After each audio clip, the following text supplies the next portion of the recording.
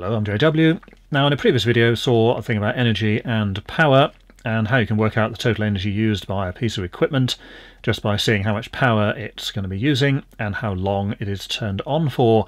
And in the previous episode had a look at a kettle, because that's a fairly straightforward item. But the key thing about a kettle is that when it's turned on, it's using power constantly at a fixed rate, so it's not something that's going to change over time. And again, because it's only on for a few minutes, it's pretty easy to see how long it has been turned on for. Unfortunately, most other pieces of equipment don't work like that, because typically they're going to be turned on for long periods or even permanently. And then the other major problem is that although something may say have a rating of say 400 watts, it doesn't mean it uses 400 watts for the whole time.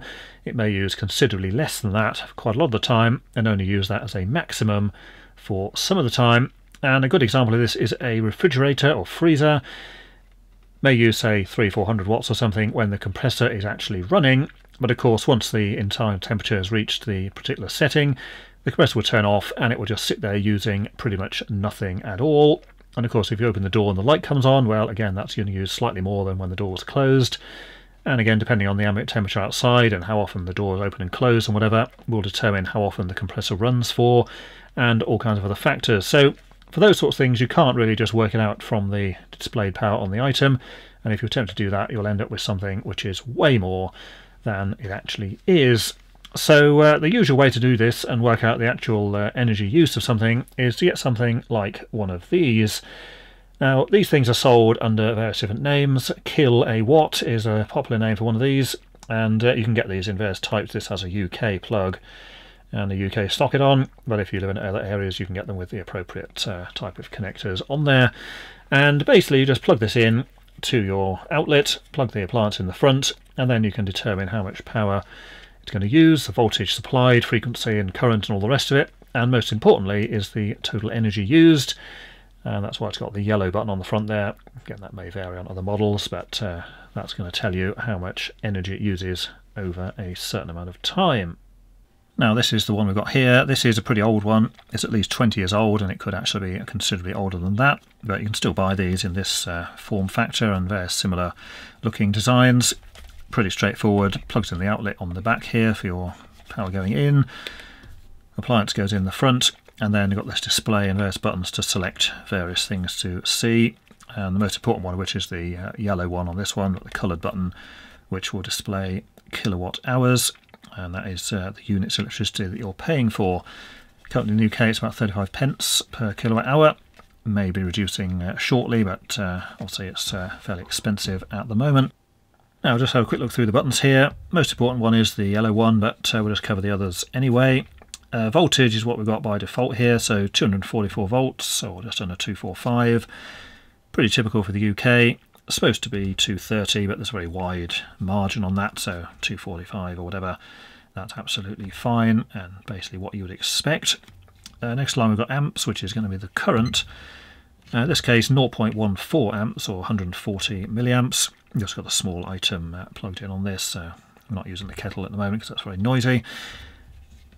Moving along we have watts. Now watts will actually be the power, and similar to what we saw previously with the kettle, that was around 2,200 watts.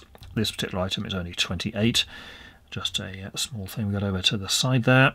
And underneath we've got this other one here, which is a VA, and if you have a look at that, that is 33 for this one. Now watts and VA can be the same, and if it was just say like a little heater or kettle or something, then they would be. However, most other things, including anything that's electronic, most of the time these will not be the same, and the difference between these is what's called power factor. Watts is what you're actually paying for, certainly on a domestic installation, so in that case 28 watts is the power it's going to be using. However, VA is what it actually basically says, it's volts multiplied by amps, or V multiplied by A. In this case it's 33, so the reason for that is that the current and the voltage, both being AC, are not perfectly lined up. In this case current is either shifted away from the voltage slightly, and therefore you get a slightly higher reading compared to the actual wattage. We may cover power factor on a separate video. And frequency is 49.9, it's supposed to be 50, so it's slightly under on this case. And then PF, at the bottom there, PF is the power factor, which in this case 0.85. Ideally it should be 1, in which case the watts and VA would be the same, but as we saw previously they're not, and the difference between those is basically the power factor there of 0.85. However, the main deal with this is the one at the end here, which is kilowatt hours. Now it says 0 at the moment because it's only been on for a short time, but if we left this on for a long time this would gradually increase. And kilowatt hours is, say, what you're paying for from the electricity company. So when it's got to 1.00, then you've used 1 unit of electricity, and in the UK at the moment that will cost you around 35 pence. Now, say if you're going to use this for something like a fridge or anything else, it's a good idea to put this on for a long period of time, certainly at least 24 hours, because otherwise it's going to be unrealistic, because certainly in the daytime the fridge is likely going to use more than it would do overnight, because people are going to be opening the door and whatever, and also things like temperature and whatever can also affect that. And in case you forgot how long it's on, if you press the button again it will then show you how long it's been on for, just 6 minutes in this case. So that just gives you a direct reading of how much electricity has been used versus how long it's been turned on, and then you can work that out how much you use in a week or a year or whatever else. Now a quick note about power factor while we've got this device out. In this case power factor is 0.85, which is not terrible, but obviously not ideal. 1 would be the ideal. For domestic suppliers it doesn't actually matter in the slightest, because you're not paying for VA, you're paying for watts. So whether the power factor is good, bad or whatever doesn't make any difference to what you're actually paying. That's also why those dubious boxes are claimed to be energy saving, that you plug in and have a green light on the front and just have a capacitor stuck inside and supposedly save you loads of money. They don't save you anything, because first of all they're just fake junk, but even if they did improve power factor, completely irrelevant, because say it doesn't make any difference for domestic supplies whether the power factor is good or bad. Now it can be a problem on commercial or industrial supplies where it may well meter the difference there, so say 28 watts or 33 VA.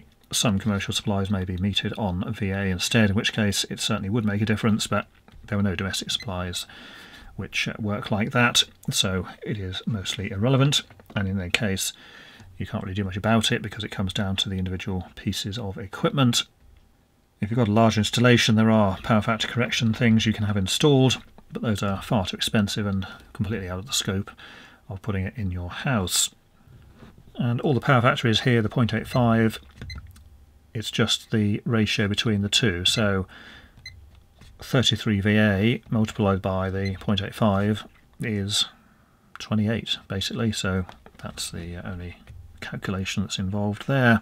Now if you want to get one of these things, they're available from all the usual places, so just search up for plug-in energy monitor or energy monitor or whatever else, and you'll no doubt find hundreds of them for sale. They're probably all going to be made in the same place anyhow. The main thing it's going to show you is kilowatt hours and the time it's been plugged in. The rest of it isn't particularly relevant for any purposes other than just seeing a bit of a novelty as to what the various things actually are. And say do plug it in for a decent length of time. 24 hours would be recommended. And the other thing just to be aware of, some of these are not very good at very low current. So if you plug something in that's only sort of 1 or 2 watts or something, you may find that the readings it gives are somewhat inaccurate. However, it doesn't really matter, because if you've got something that's only 1 or 2 watts, it's costing you almost nothing to run anyhow, even if it was left on 24 hours a day. But for things in the sort of 10 plus watt range, usually not a problem there. I mean, this thing is say 28, so that's perfectly fine. So that is it for this video. Until next time, thanks for watching.